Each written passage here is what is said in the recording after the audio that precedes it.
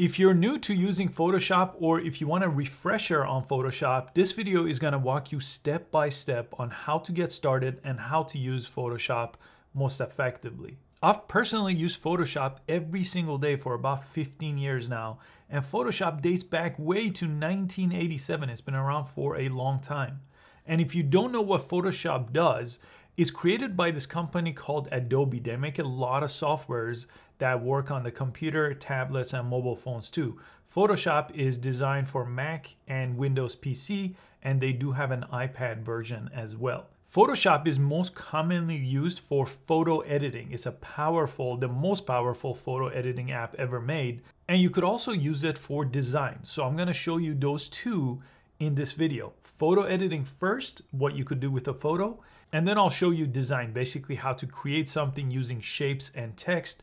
That comes in really handy as well. And by the end of the video, if you do like my teaching style and you take some value from this lesson, I do have an entire course on mastering Photoshop for beginners, and I update that all the time. So I'll put a link to that in the description below this video. Let's jump in.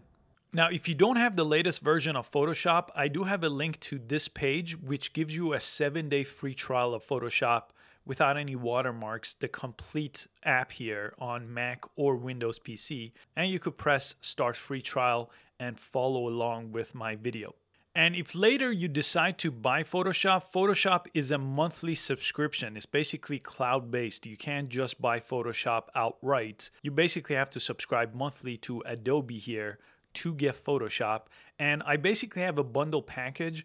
It's called Creative Cloud. So I get Photoshop, Premiere, about 20 some different applications for one bundle. And this is after the free trial if you want to actually get Photoshop. If you already have Photoshop, you could obviously skip this and open up Photoshop. Let me go ahead and do that. And when you first open Photoshop, you could start two different ways. You could press new file here to start a new document that is completely blank, which I will show you when we create our graphic design. Or you could press open to open an existing image that maybe you have on your computer. So I'm gonna press open here.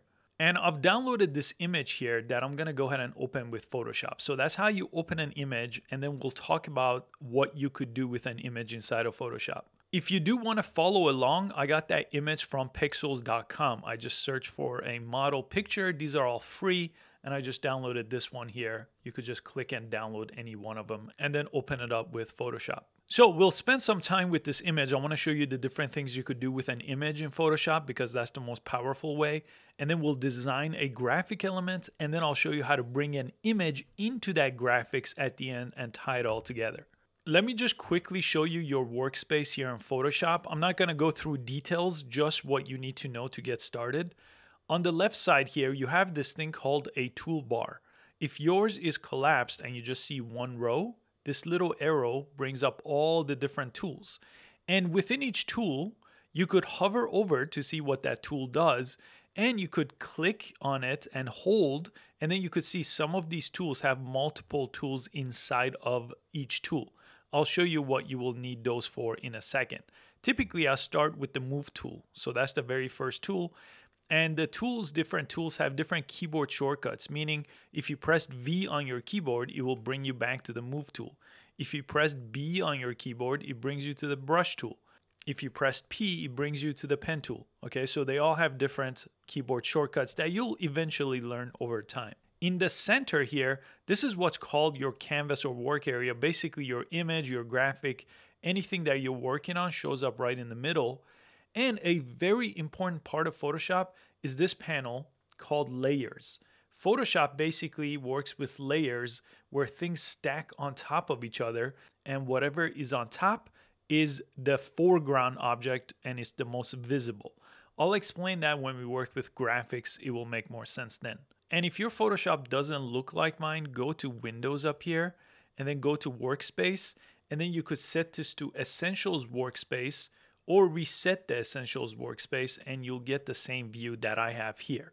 Okay, let's look at working with an image. A very common way you work with an image is changing the brightness and the contrast. If you come to Image here, these are the different things you could do with an image just to get started, but adjustment allows you to do multiple different things that I'm going to show you. One is brightness. These four, basically all this category, is things that have to do with brightness and contrast. Okay, I'm going to show you this first one. These are a little bit more advanced. Then we'll get into this set, which has to do with color, basically. And you also have this set, which is auto. So if you want to auto color or auto brightness, auto contrast, those are what shows up here.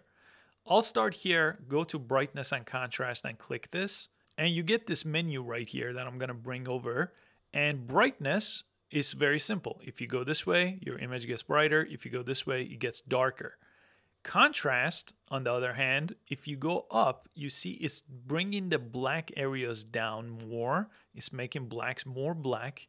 And if you go this way, it's doing the opposite of that. So that's contrast. You could also try auto here. Most of these boxes have an auto setting, and I could preview on and off just to get a before and after. It does look much better, so I'm going to press OK and let the auto take place.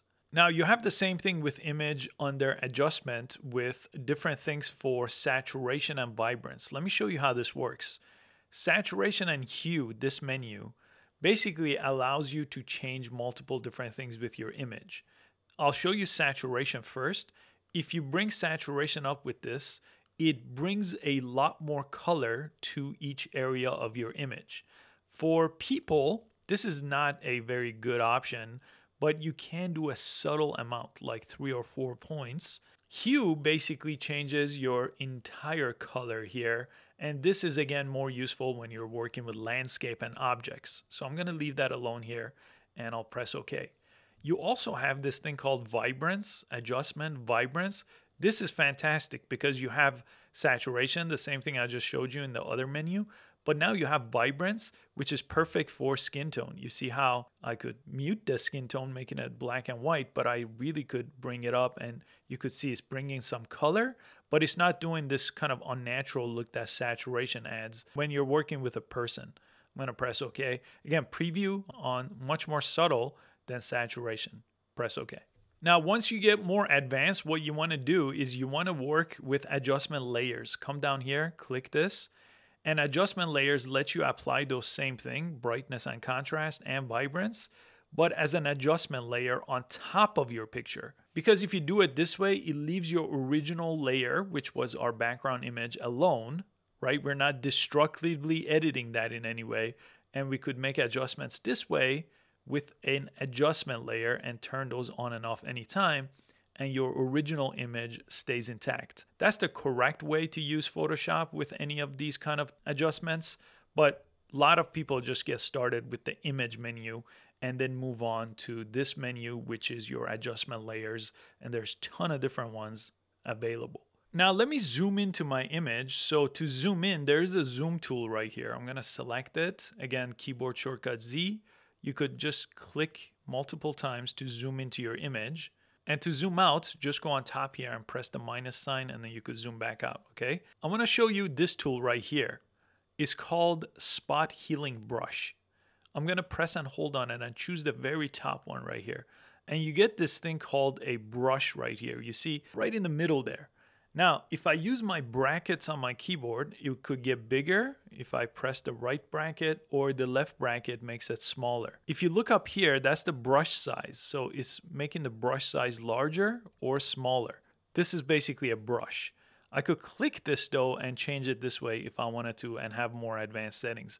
But just to show you what this does, this is for retouching skin. So let's say I wanted to get rid of this mole right here. I'm gonna make this small, click, and it just disappeared. That's kind of the power of Photoshop. Photo retouching just by clicking using this spot healing brush is very, very powerful.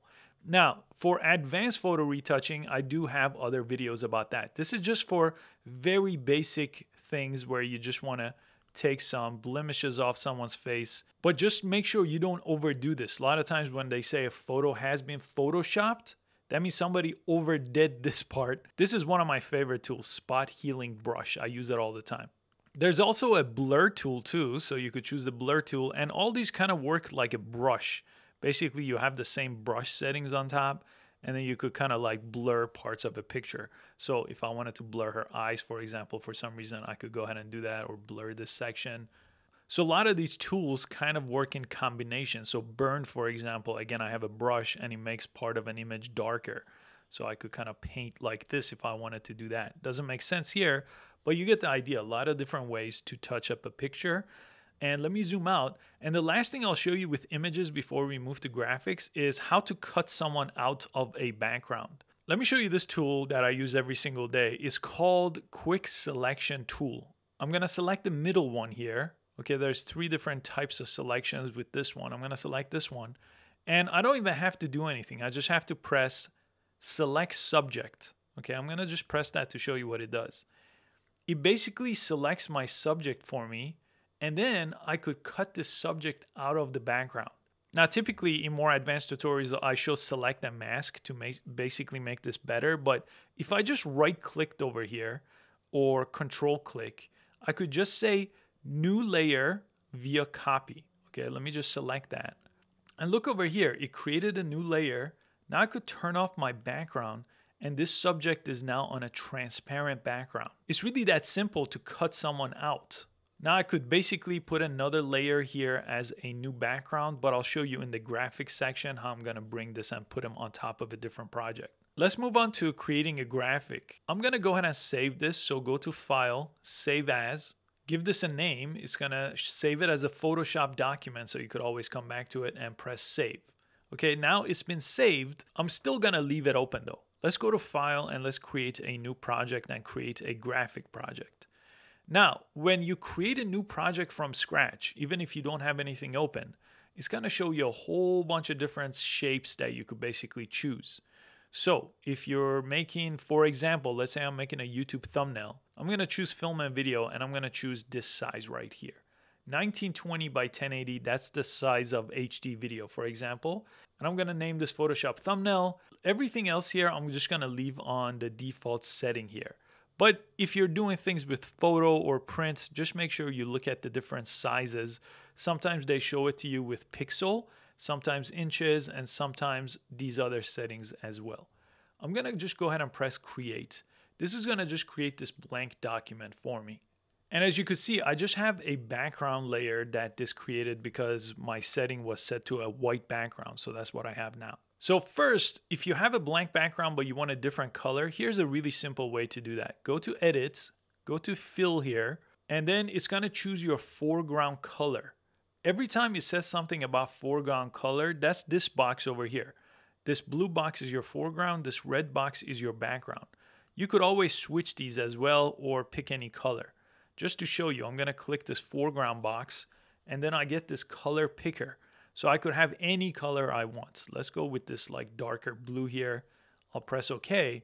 And then let's go to Edit, Fill, and I'll leave it on foreground color and press OK. So that's how you change the color of the background. Now I'll show you how to add text and shapes on top of this background. So what we want to do is we want to create a new layer. So to do that, just come down here. There's a plus sign on the bottom. It says create a new layer. Press that. Because you always want to work with layers on top of each other so you have independent control of each layer. With this top layer here, I could type text by selecting the text tool. There's a tool for that. T is the text tool. I'm going to select it right over here. And I just want horizontal text. And you have font size, and you have other settings and color as well. So in this case, I'm going to change the color to white. Okay. Now I'm going to click right here. And I'm going to type here. Now, if I select this whole thing, again, I have this text menu where I could select the different size. Let's go to 72. It's not big enough, so let's grab this T and slide up. We'll make it much, much bigger, maybe this big, and then press the check mark.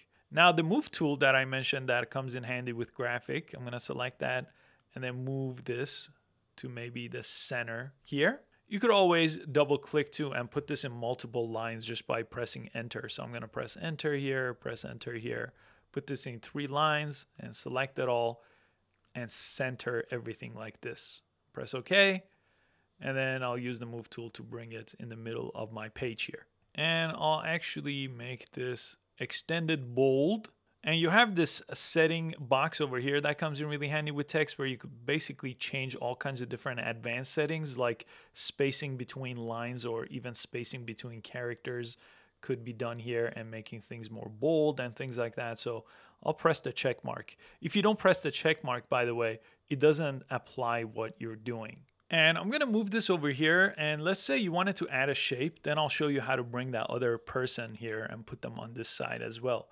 But there's a whole shape tool that comes in really handy. You could have rectangle and all kinds of different shapes, and even custom shapes up here. Gives you all kinds of different shapes in this menu. So I have a check mark right now. So if I drag, it's gonna add whatever my custom shape was. I'll delete the custom shape. A most commonly used shape is like a rectangle. You could kind of make boxes and different things like that if you just click and drag. So I could make kind of like a square here. I could drag and, you know, make a rectangle here. And you could see every time I didn't have to create a new layer. It just created it for me. And I could turn each layer on and off and have individual control.